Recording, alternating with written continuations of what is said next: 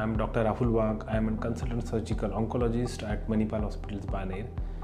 Today we're gonna discuss about one very important topic, that is oral cavity cancers. So as the name suggests, oral cavity cancers are the cancers which arises from the inside of our mouth. Okay, so our oral cavity starts from lip and it is ends up to the oropharynx. So there are multiple subsites in oral cavity where cancer can occur, but the most common subsites in India are gingivobuccal sulcus, that is the area between your alveolus and buccal mucosa, because that is the site where the tobacco is kept, and most of the irritant and carcinogens from the tobacco are exposed to this particular area.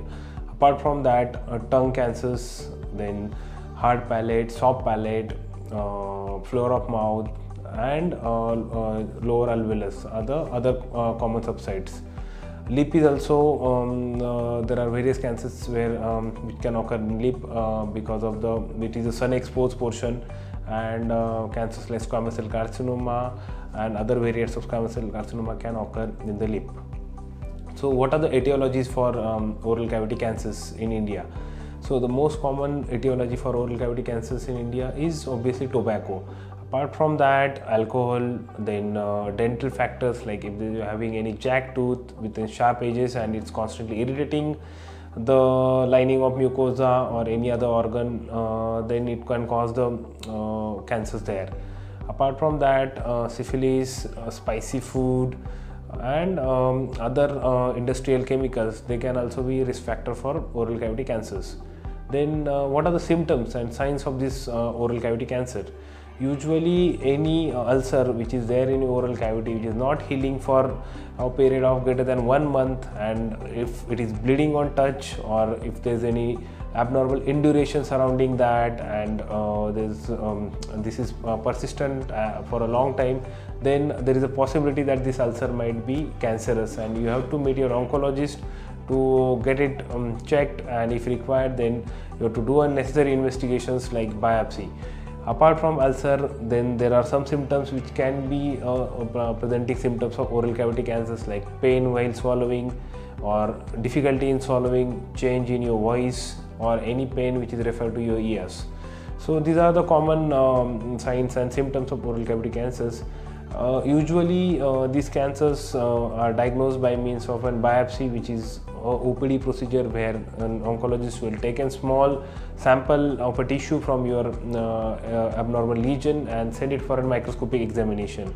So once the diagnosis is confirmed, then we do certain staging investigations like MRI, then CT scan, or PET CT to stage the disease, and then according to the stage of the disease, treatment is advised to you.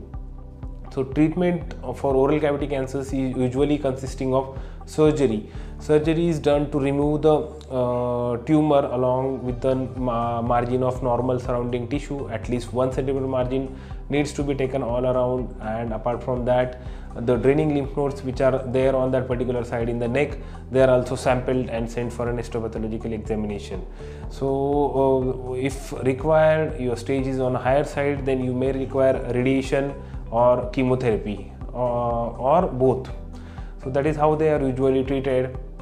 There are various recent advances which has happened in the field of oral cavity cancer surgery into the plastic reconstructive techniques. So the patient's cosmetic appearance and facial integrity and shape will be preserved as much as possible, and there is an increased emphasis on the early rehabilitation of these patients.